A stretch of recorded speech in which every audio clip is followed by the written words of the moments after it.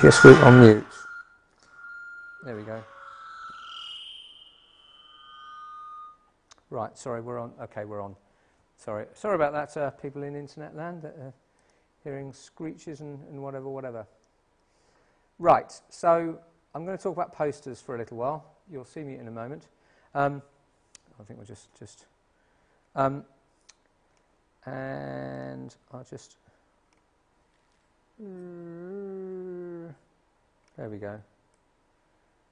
So that's right. So I'll just get this up, and then we'll play posters. Right. Okay. So there's a handout each to talk about this. Do you want to just hand them round and then sort them out? If you're in internet land, if you go to www.unicoms.org.uk. You need to change your. This is. It's what? That's where you're streaming over the piano. Oh, am I okay here? Yes. Yes. Okay. All right. So, well, I'll stand here and I'll flip back to there in a minute. If you're on internet land and you go to the Uni-coms website, unicoms.org.uk, then you can pick up the handout that we've actually got. You'll see a link down the left-hand side of the page. So you've got this one, and you've got the exercise that we're going to do later. So what I'm going to do, I'm going to zoom this out because you're quite right. Well, can't. No, the other way. Right. So it's just a few notes to consider when you're actually developing or doing some posters, really. And it's quite short, and it's not, absolutely complete, but it's hopefully something which will actually sort of just make you think about things a little bit. We're going to look at about what is a good poster. We are then going to critique some posters, and then we've got some questions and answers. Now, this is something which was told to me a while ago, and I think that rather sums up what a poster should be able to do. And it's rather simplistic, but it doesn't matter. We've used the word hook, pull, catch, and land. So we're going to go through each of those stages, and then you can look at some posters and work out whether you believe that those posters are actually doing the right job or not. So the hook. And this is so critical because if the other factors, even if the other factors work, then if this doesn't, then you've wasted your time. So we've only just started, Louise. Okay, so you've got a handout here. So the first factor with a poster is the fact that you can hook the person. So they have got to notice it. They've actually got to stop and turn their head and go, oh my goodness, what's that? And that image could be something outrageously awful, like somebody's head being cut off, or something terrible. It could be something beautiful, which makes people just want to stare at it. It doesn't matter what it is, but you've actually got to make somebody stop and actually start reading that poster.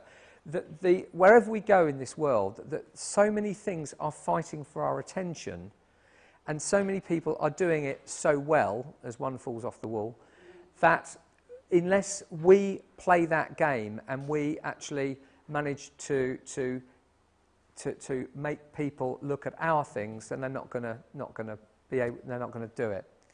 So, I mean, I've just got this one up here, but you've got this wonderful, lovely picture of a sort of flower there, and hopefully, if you saw that, then you would stop and want to actually sort of look at it and engage. So, the whole purpose of the hook part is the fact that it makes people stop in their tracks and actually look at the poster. The next stage is where there's something on the poster which is effectively going to make them step towards it, because people actually want to know. And this effectively is the big text. It's the large print text which wants to resonate with them. It's got to be readable, and it could be argued that some of that going into the sunset, white on a very light sky, is actually meaning that it's not terribly clear. But so you've got readability, but you want something, a message, a statement, a a word which is actually going to pull people in and actually hopefully mean that they're going to spend some time then looking at your poster. This isn't rocket science, it really is quite simple. The catch is the smaller print. They've seen the bigger print, that's engaged that person, and they want to know more, and therefore they're now getting to the point which is where they're getting so close to it that they can actually read the smaller print that you've actually got. And the last stage is what we call land, and in PR terms, which was mentioned today, it's basically the call to action. You are making that person, or you are hoping that that person is going to follow this up with something, that they are actually going to take some action from this. What that action is could vary enormously, but you are hoping that they are actually going to be able to do that, and they're going to do that. It could be come to the coffee morning. It could be go to a website. It could be phone a telephone number. It could be a number of different things that you want that person to do. But unless they are going to do something, then you'd rather have wasted time with the other bits and pieces, because unless they follow it through, then, you know, it was nice, but it didn't actually achieve anything.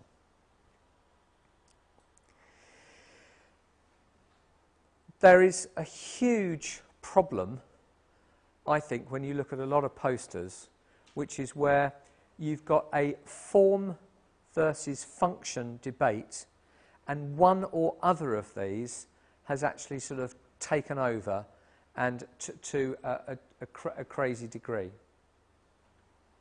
What do I mean? A functional poster will, a poster with great form will look wonderful and it looks stunning, but sometimes when you actually analyse it, it's actually not terribly useful. It's not really achieving anything. People look at it and go, oh, that's stunning, and then move on. Or look at it and laugh, but then actually not remember what the poster was trying to do. So on the form side, we've got stunning posters which aren't actually particularly useful. And on the functional side, it might be that we have added all the details possible on that poster, so it's terribly, terribly functional. But because we have then cluttered it with all that information, it means that it really doesn't have a huge amount of impact, and it's so sort of clutter and crazy to look that we don't actually really bother reading it. So that's functional, but actually, because it's not actually appealing to look at, then the form is so poor, we don't actually tend to do it.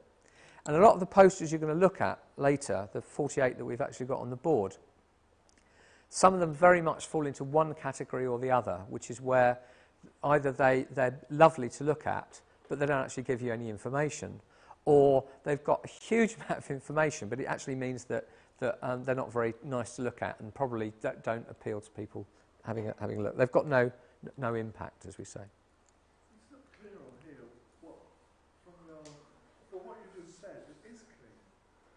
Tell me you got the right way around, but from here, I'm not sure whether the form is the function or the function is the form from reading it. Well, it might be a bit stupid. It might be a bit late in the day or something. Okay. Okay. What I'm saying is that a poster which has lovely form will actually be beautiful to look at, but it won't necessarily give you the information to, let's say, do a call to action. Right. You know, it's not obvious what people actually are meant to be doing. You know, it might be. You mean by design, really?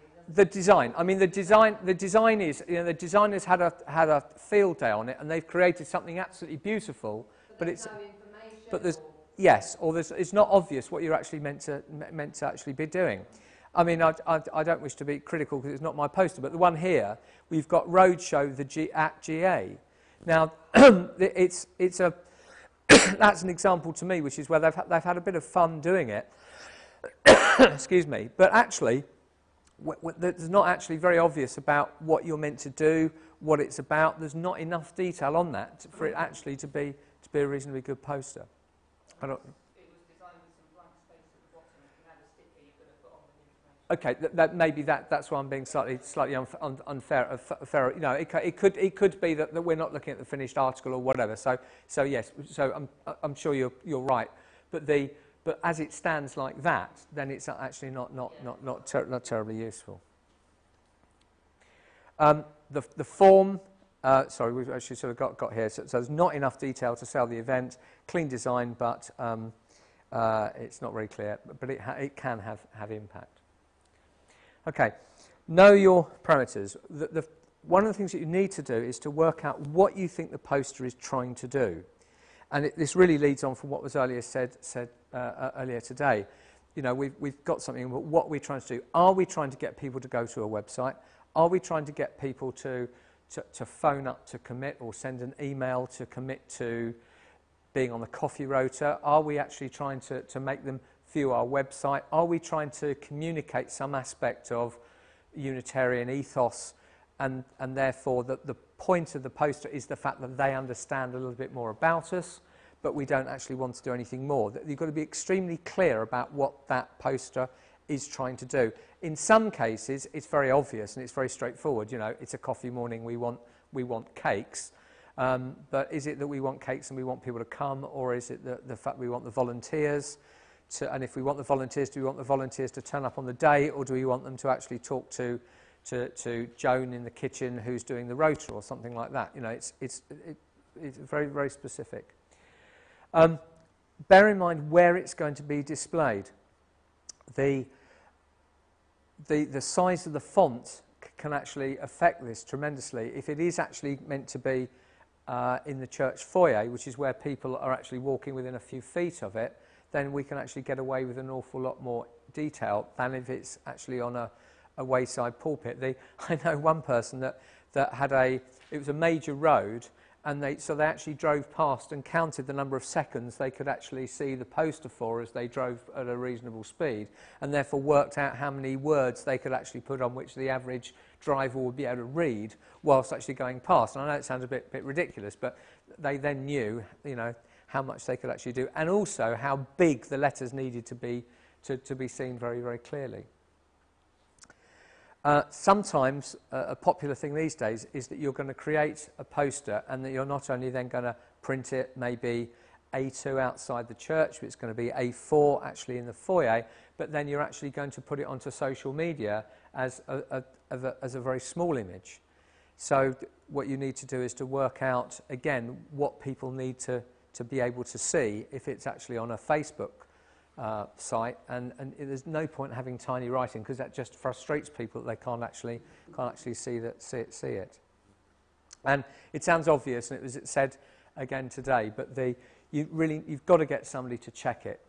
It is so difficult to critique your own things when you're that close to it.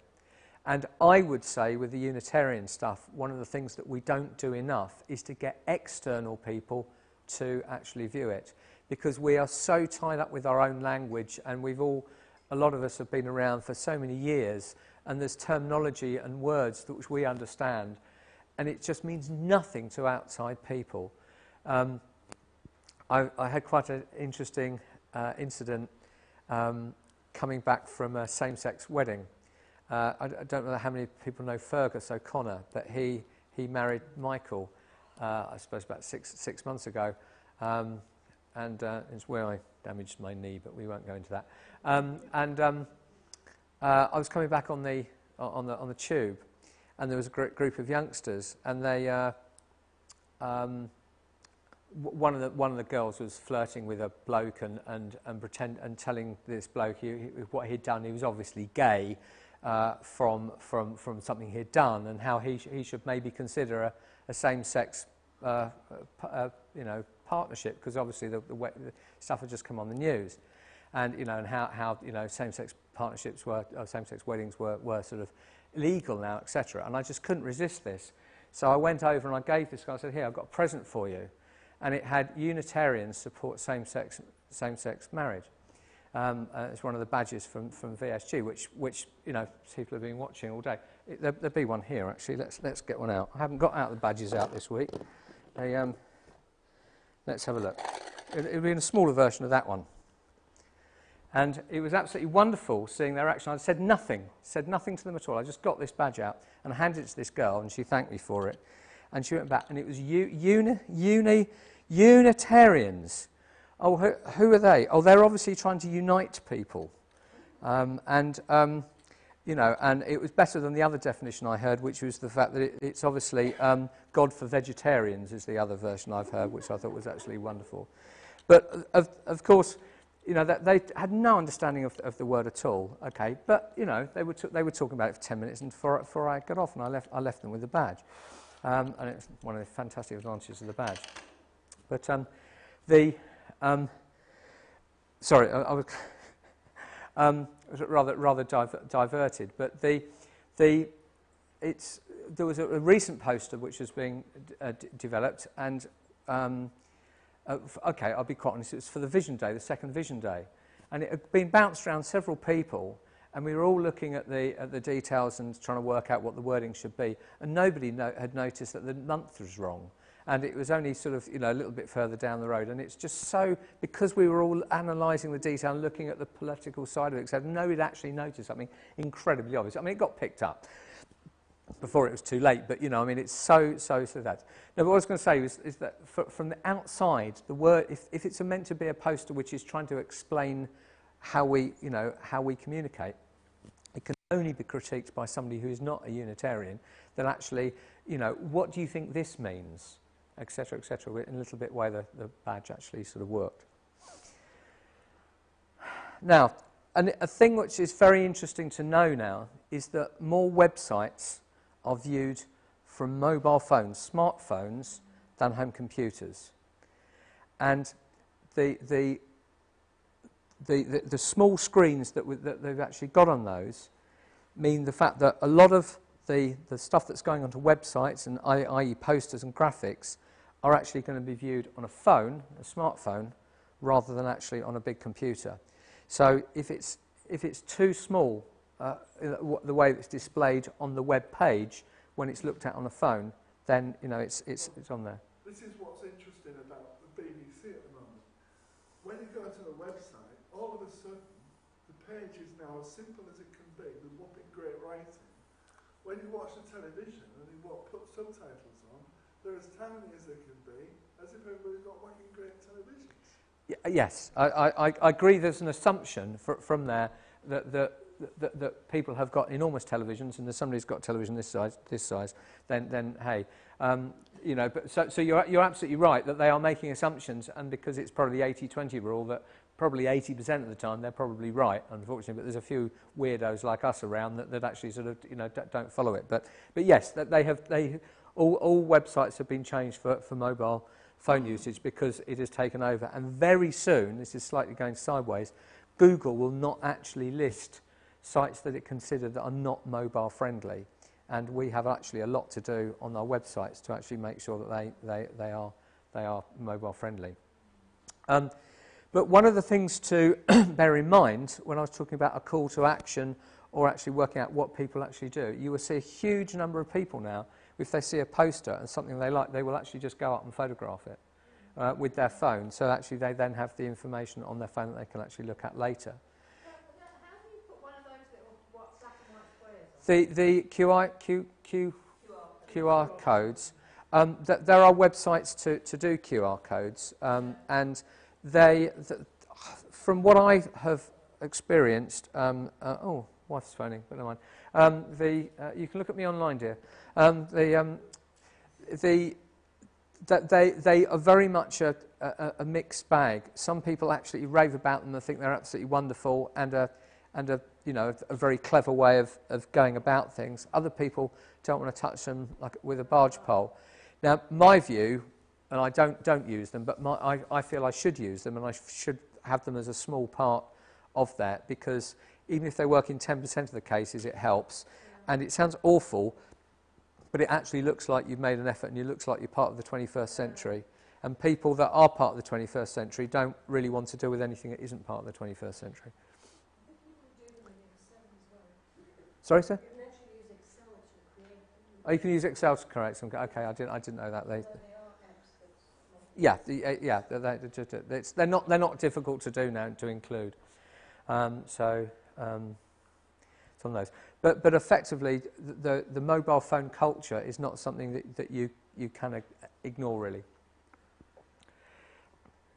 Right, what we're going to do now is we're going to get up and play. In your handouts that you've actually got, you have a page to critique 8 posters. And nobody else is going to see this, so this is just for your purpose. But what I'd like you to do is to either look at one of those 48 posters that we've got up there, or if there's anything that you want to on a smartphone or anything else that you actually want to do. I don't really mind what you do. But I want you to evaluate it on a scale of 1 to 10 for how much of a hook it's got, how much of a pull, how much of a catch, and how much of a land.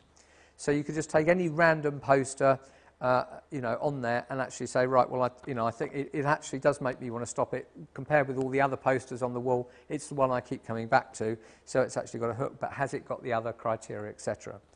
And then just, again, score it underneath. Because it's for your own thing, you can score it any way you like, really. But for the quality of the poster, the amount of information that you actually have got on there, the relevance of the information, the appeal of it, and the readability. And you'll notice that some posters use crazy fonts to try and make it look appealing, to add this function, to make it look wonderfully clever, but it means it's almost illegible to read. And I won't bother going into some of the ones that are on the wall, which I think fall into that category, because you might have a different opinion. So just whether they're good or bad posters, just take 8, which you can just actually critique to sort of follow the things that I've been talking about.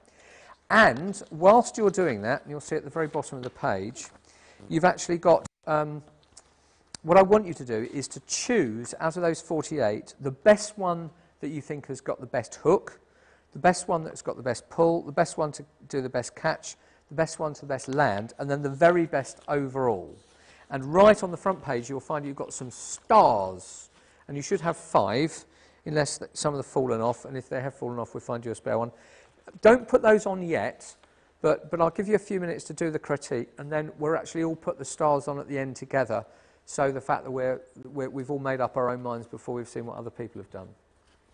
Does that make sense? So if you're at home, then you can download this, and you can actually effectively go through the 48 posters that we've got and actually do the same thing. So people can actually follow it at home as well if they actually want to. Okay, so has everybody got 5 stars? Yes, every time I had to, when I was cutting them out, they kept falling off, which isn't very clever. So go and have a look at the 48. I'm sorry they're a bit close together, but we're friends. And just critique 8 of the posters, if you're happy to do that. Thank you.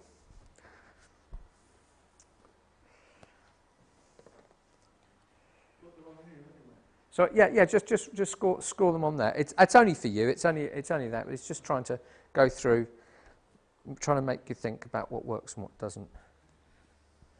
I'm just going to very quickly nip out.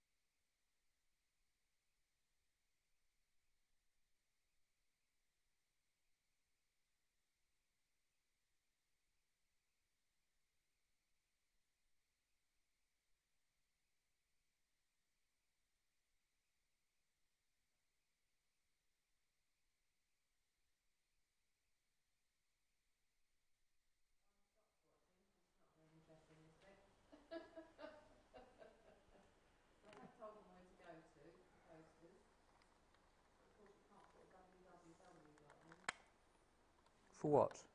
You're not allowed to put it on the web. You're not allowed to put it in the feed.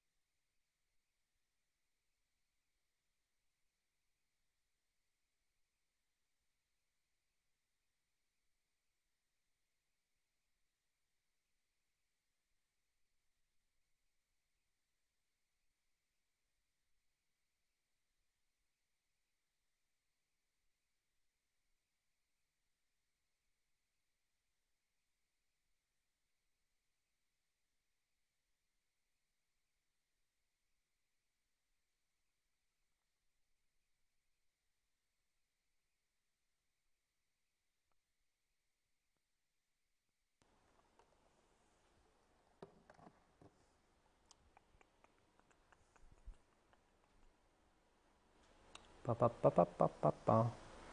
Do do do do.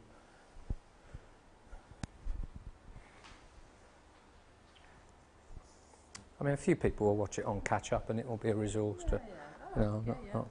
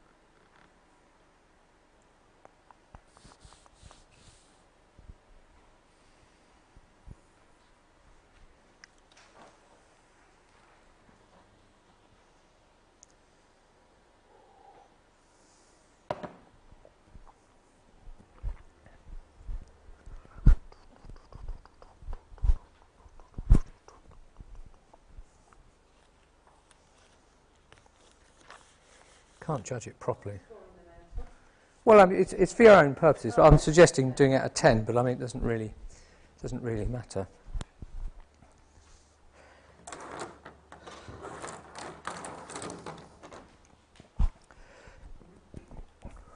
We're not going to discuss them in huge detail because obviously some are people's work, and we might be looking at them out of context, as has been mentioned over putting a sticker on the bottom, etc. You know.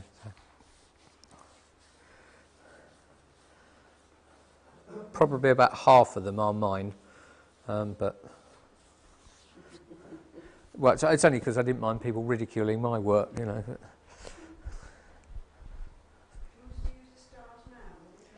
But. Yeah, go on then. Well, we could. Yeah, just is everybody just about? No, I'll give people another couple of minutes, and then to do as many you want. And you can start working out which ones you want to put the stars on.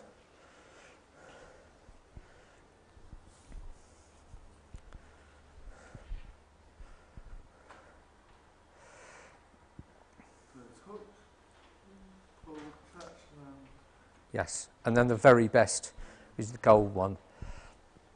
So blue is the hook, red is the pull, silver, oh hang on, I've got it. I think I've got that around the wrong way.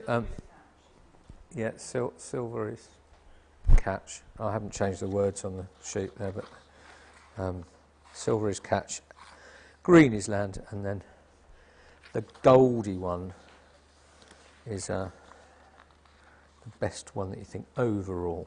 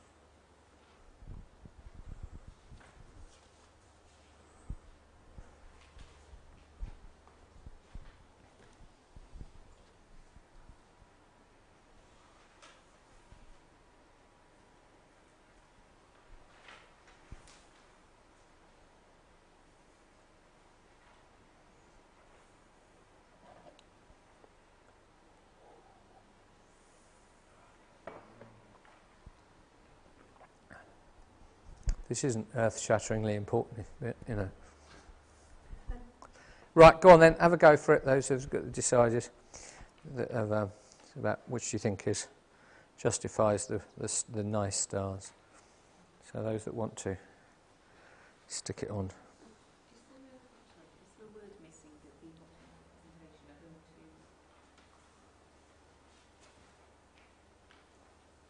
to... Yeah, I'll explain. I've no idea what that's meant to mean at all. I was either in a dyslexic mood, or I was drunk, or I was tired, or all three.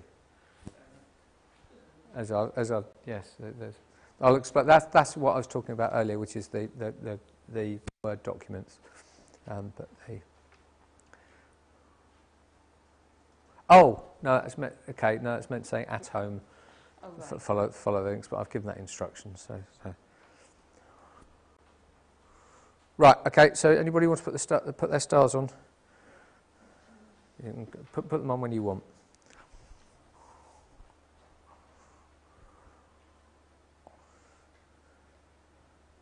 I'm going to have a go. No, I'm too biased. I am far too biased.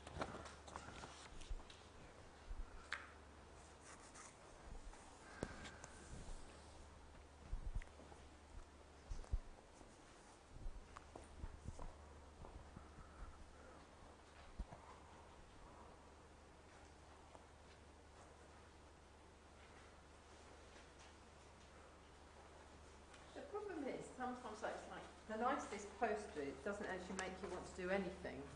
That's the problem. That's Yes. exactly the form Yes. versus function problem. Yes. You know, it's like clever and it's nice, Yeah. but actually, if it's not going to achieve its objective, Yeah. then Yeah. that's it. That's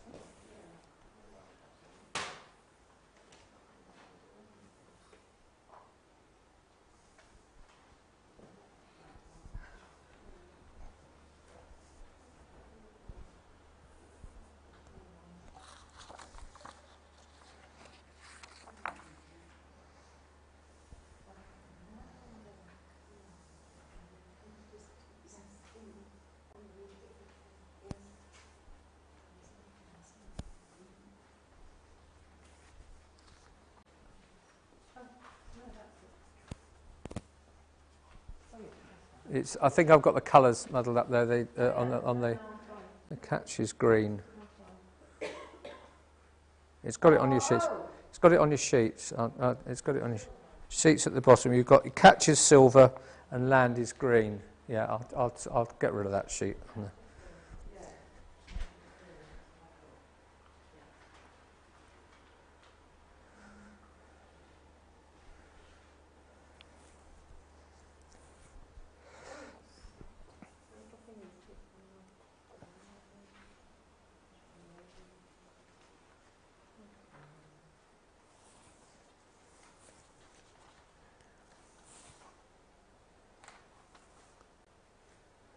I'm trying to remember which, when we did this last exercise last time, which poster won. Oh, I can remember. I can remember now. Are you going to tell us or are you going to wait? I'm going to wait and tell you.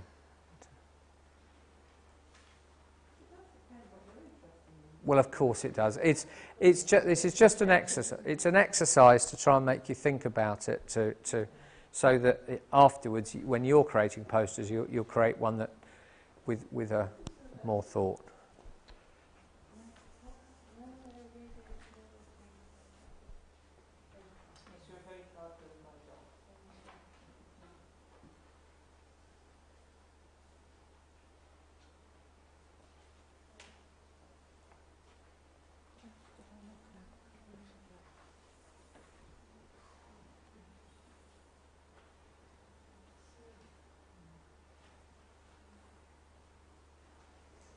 You know, it's also difficult to know the context and the location. I think that's important.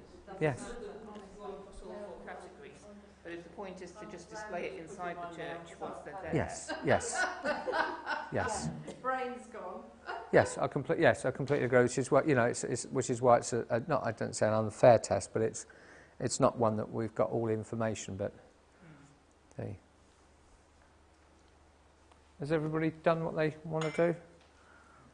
Sticker wise? Yep. Yeah. Okay. Well, let's just have a quick look as about who's this. Mike's been looking here. Oh, has he? Okay. What? Scores really well on all 40K.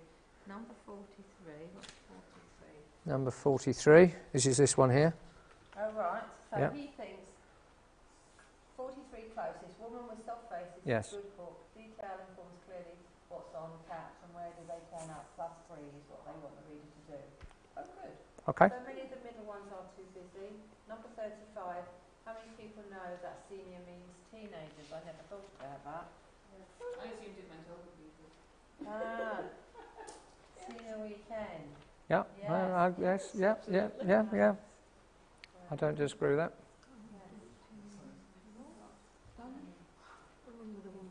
This one here. This one. You can't read it now. I think when you sit here, you see something quite important about posters, which is contrast. Yeah. A lot of them, it's difficult to read from a distance. And viewing them online, you're going to do. Yeah, I agree. It's obviously it's all subjective, and there's no right or wrong answer. It's just to make sure that people think these things through. I'll just talk about this one. This one's got quite a lot of stars.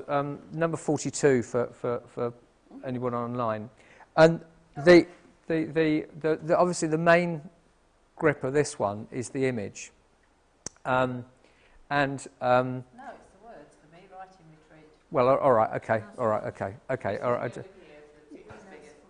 Well, okay. There's obviously the reason why people have done those, but is this happens to be one of my photographs, and I remember it was taken in this room here, and they would all the kids were given a writing exercise, and Steph would just got on the floor and lay down there, and the sun was coming through her hair, and it was just I had the right lens on and just took it, and I've used it in a few situations because I just think it says so much. The key about a good image, whether it's a PR image or whether it's whatever image, is it should not need an explanation. It shouldn't need anything across the bottom to actually explain what it's all about. May I ask, do you have her permission? Yes, I do. Yes. Yes.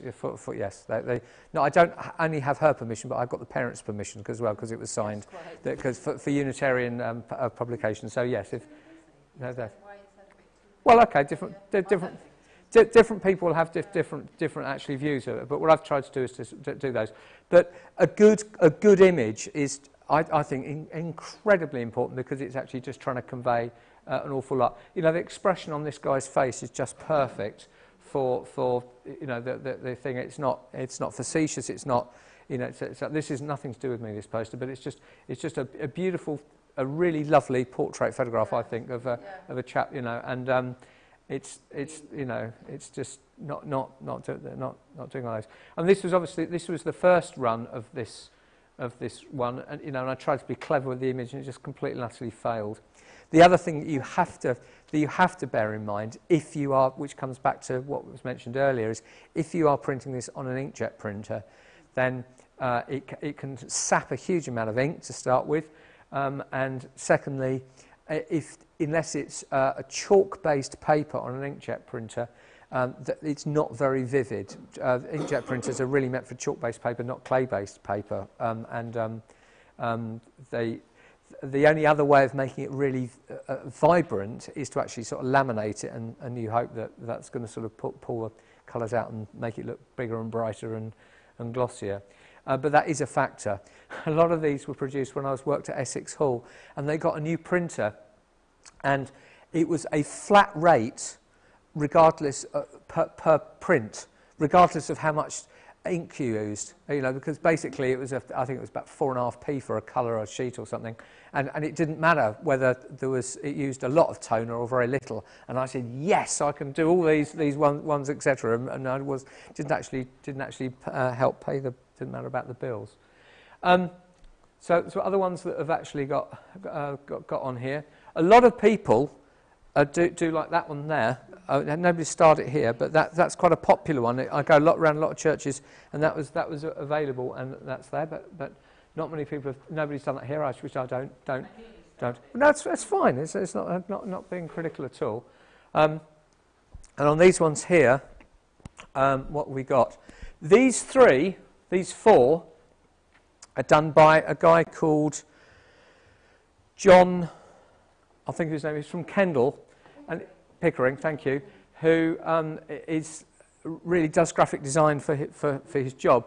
And what he has now done is he's developed a lot of Unitarian posters, which people can buy. He's doing it actually from a commercial basis. He let us use these, but these ones and some other ones. But he basically sells does postcards and posters and bits and pieces now.